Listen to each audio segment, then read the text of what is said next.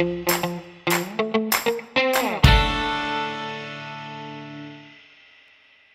guys, welcome to Responsive Muse YouTube channel.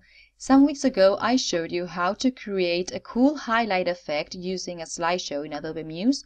So in this tutorial I'm going to show you how I prepared the assets to create that highlight effect. If you don't know what tutorial I'm talking about, you can find the link in the description. So what I did is I chose this graphics that I downloaded from FreePic. Link is in the description too, by the way. So what I did is I created the first slide with no background. What I did is exported it to PNG, so I have a transparent background. And then the other slides, what I did is added a layer in between the elements so I can create this highlight effect. So for the second slide is I brought to front the yellow elements, and the next one is the pink elements, and then the orange ones, and then the green ones. So this is all like your option. I'm just showing you this so you guys can be creative and do something else. And so this is what I did. I'm going to open the original file here. So first thing that I'm going to do is I'm going to replicate the artboard. So I'm going to select the artboard tool here. I'm going to select the artboard tool here and click on Alt so it will copy it, and I'm going to do this 4 times. Okay, so as you see, if this happens, I'm using Illustrator by the way.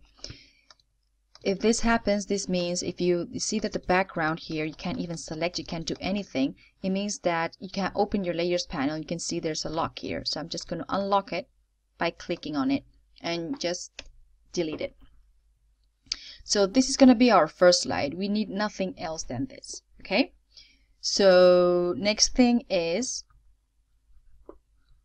no, sorry, now I just remember we actually need something, because I can't export it as PNG. So what I'm going to do is I'm going to create the rectangle, which is, sorry, because this is really easy to forget, but this is a little trick. As all the slides have to be the same size, so the transition is smooth and you don't see any differences in the sizes. So what I'm going to do is create a rectangle the same size as the artboard, and it's going to be completely transparent. So I'm going to click over this one, which they say is none, so there's nothing, but it will respect the size. So whenever I export this, you can see it will export the whole thing, because the rest of them is going to have a little background. So I'm going to copy this rectangle. I'm going to leave it here, but this one actually is going to have a color, so I'm going to double click this and I'm going to use the same color as the background.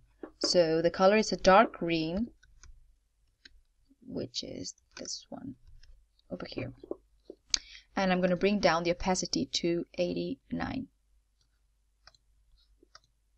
Okay, so as I can see here, I'm going to bring to front the number 1, the notebook, and the post-its. So just select the elements. I'm going to click on Shift to select several elements, and just after this you're going to right click on Arrange and bring to front.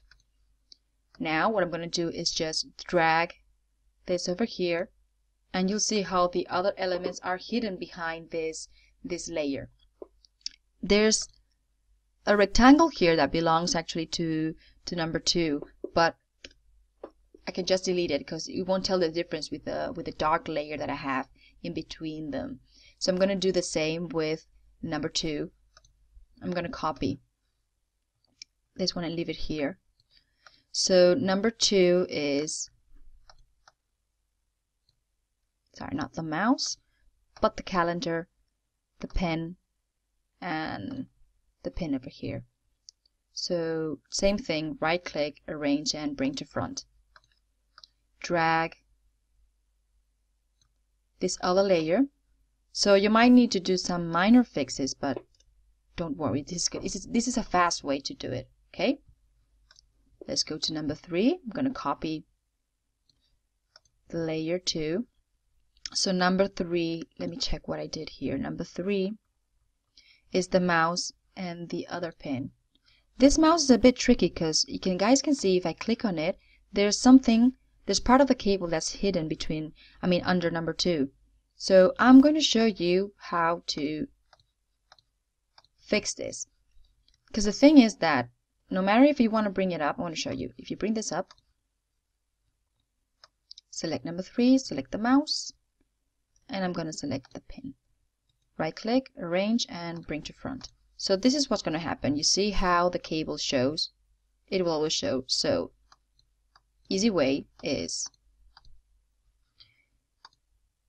I'm just going to create a path.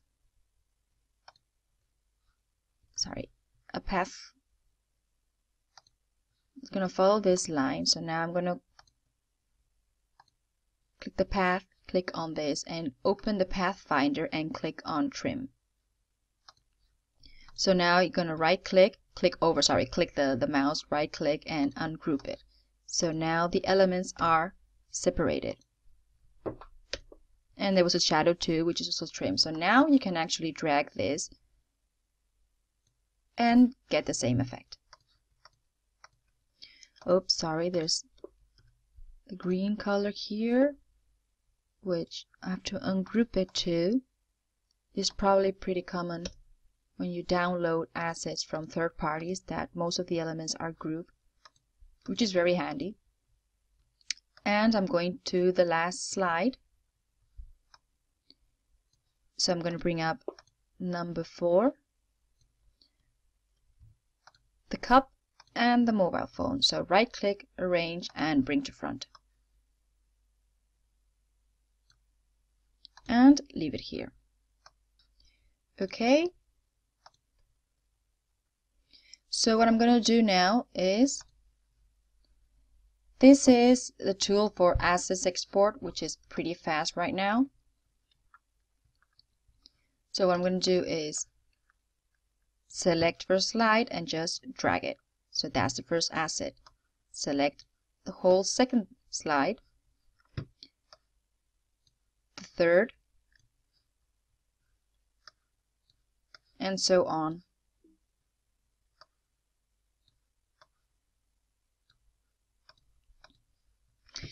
So I'm going to export. First file has to be completely transparent because I want everything highlighted and I don't want any layer on top of it. So first should be exported as a PNG. But the rest of the assets can be exported because they will be lighter, can be exported in JPEGs. Okay? So that's it. If you want to see how to continue and create this highlight effect, this cool highlight effect with a slideshow, then watch the second video. Thank you guys for watching. Hope you liked the tutorial.